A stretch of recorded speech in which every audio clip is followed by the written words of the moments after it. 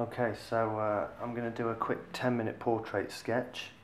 Most important thing here is time. This is an exercise basically just to loosen you up, but get you to focus on proportion, getting quick information down as accurately as possible to help improve your hand-eye coordination and the way you recognise shape and form. I'm simply going to use charcoal pencil, a black pan pastel, a white chalk and a rubber, and you'll see these tools as I use them. So we'll sit down and we'll get started. So I've chosen a high contrast picture here just because it's a simple way to begin. You can see some of the forms on here are nice dark masses, and there's also some real sharp highlights that will help us to identify the forms as we move around. Now, this isn't going to be a completely accurate sketch. It's not meant to be a perfect portrait because we're going to give ourselves 10 minutes to do it. And like I said before, giving yourself a time limit is a way of accepting that you're not going to get a perfect piece out of it, but learning something about the way you work each time you do it and improving on it the next time. So at the end of the 10 minutes, you put the picture down, you put it away, and you start something else. So let's go ahead, see how we get on. Might be terrible.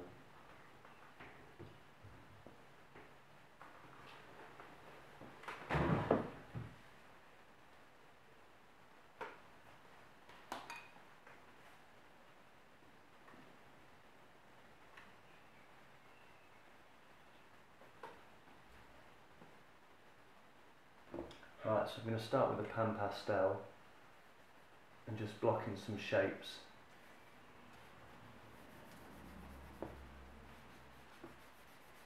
This is just a soft sponge applicator, and I'm just trying to find form at the moment. So if you squint down, you're going to be able to see the different shapes, like that triangle of the cheek there, pulling down, and it actually comes down all the way to the chin. I'm squinting down quite hard at the moment, just so that we don't get confused with too much detail early on.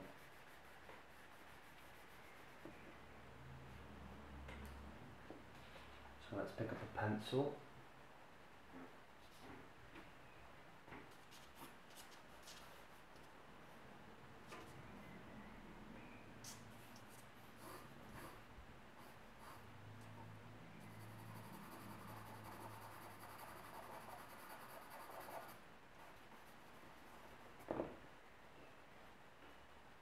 I'm picking out this highlight and kind of working with that as a reference. So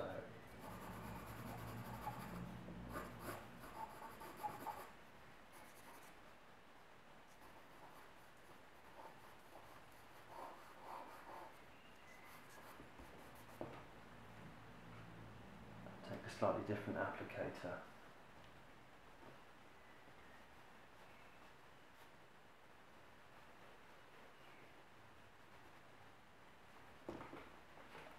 Okay, so we're already 1 minute 50 in, so this really isn't going to be anything like a complete study.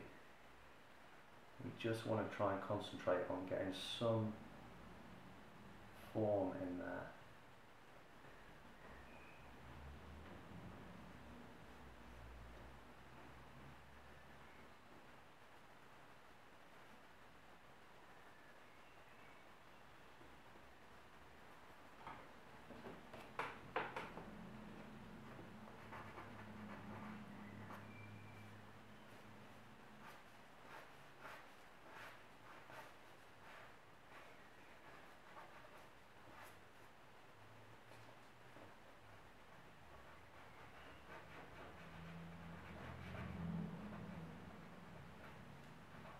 And it's when you do these quick sketches that you start to get a much better idea of where you go wrong with proportions. It's not about where you go right,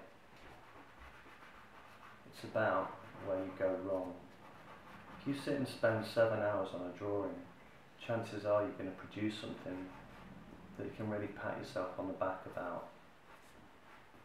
Whereas if you sit and spend 10 minutes on a drawing, chances are you're going to produce something that's full of failures, but at the same time it gives you a chance to really learn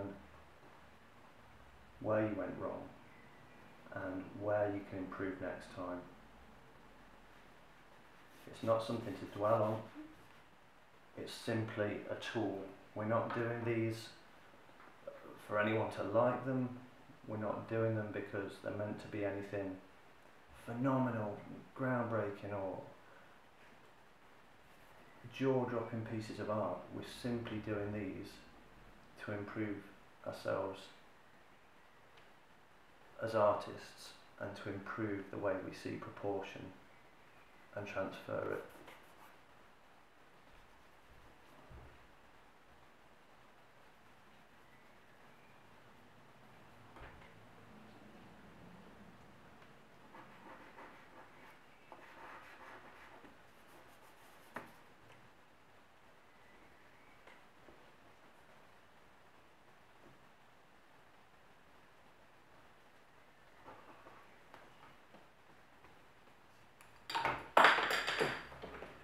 Clumsy.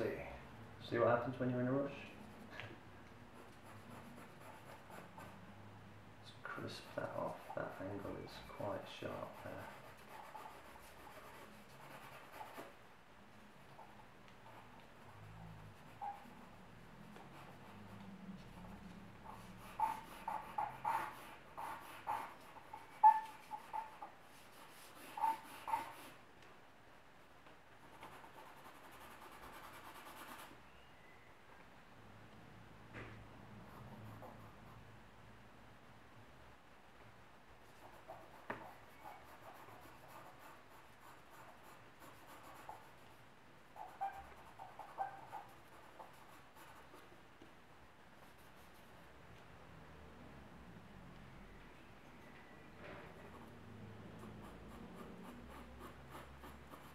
I do tend to talk quite a lot when I'm drawing, but when it's a bit faster paced like this, I'm not likely to talk the hind legs off a donkey.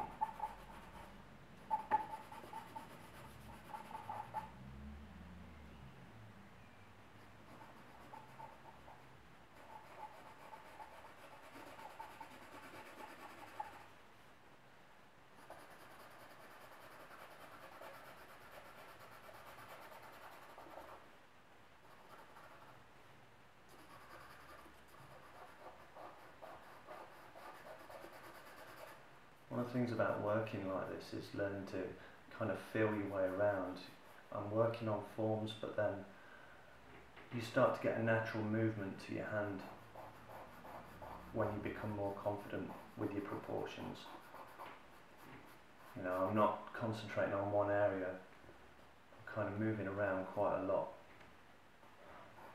But it's a natural progression. You'll see a lot of artists kind of sitting, measuring, but that's something that after a while will come a lot more naturally, and you'll kind of find yourself doing it without needing to put that pencil up to the paper to measure it. You'll end up kind of going, well, I know if I move this far, then that's pretty much accurate. Let's come higher.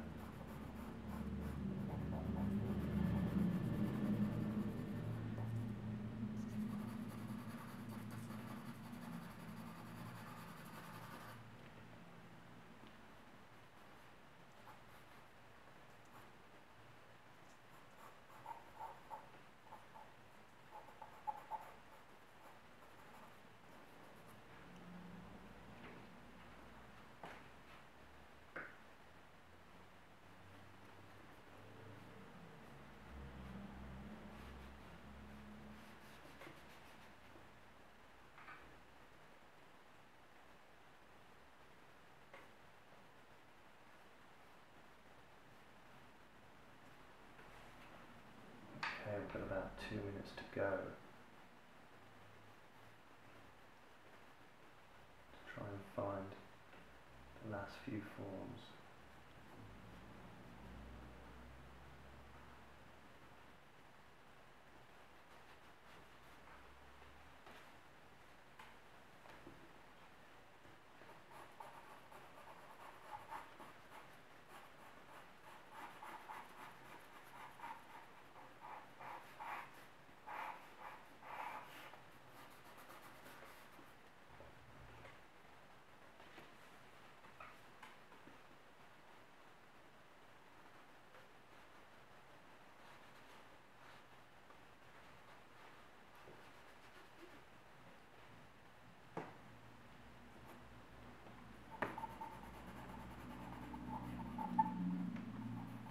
also find 10 minutes is about right, because anything after that, and your charcoal pencil's blunt, so always best to have a couple sharpened up and ready to go.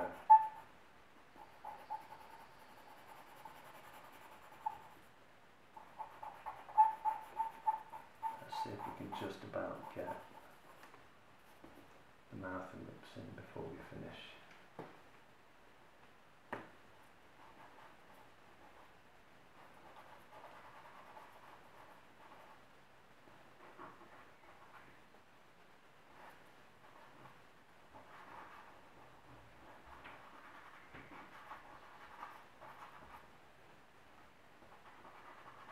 I'm getting in the way of the camera, I do apologise. 20 seconds. It's not all going to magically pull together at the end, by the way. This is as good as it gets.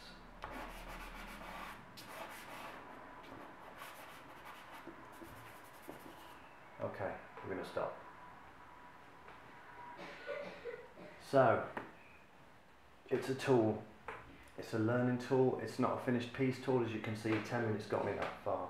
You can do this with an A5 pad, with a pencil. I'd suggest that you use a photo reference that's the same size initially as the piece that you're going to be drawing. I mean, I've gone on to bigger paper, but you can see naturally I've kept it almost the same size. Another 10 minutes on this, it would have been a different piece pretty much, but I can look at this now, I can analyse my initial mistakes, where my proportions were wrong and right within the first 10 minutes, and I can learn to correct those. So if we have a look, angle wise we're not far off. This looks pretty good. Cut in a bit more here, it's not quite a vertical. The eye line here isn't quite horizontal, it dips down towards the horizontal, and mine's pretty much horizontal, so that's an error. We need it to come down kind of at an angle like that. From that pupil, that should go through the other pupil there centrally. So that was an error. We'd be looking at bringing the eye, top of the eye arch here, and then this would be higher up. But these are the very mistakes that, if you have any kind of eye as an artist, if you can draw at all, an exercise like this is going to help you to improve your eye, because you can sit with a high contrast image like this and you can quite easily identify your mistakes,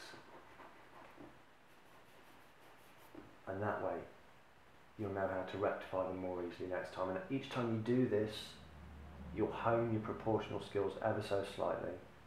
This is the first of a few techniques I'm going to show you, but for now, thanks for watching, and that's a half-finished picture.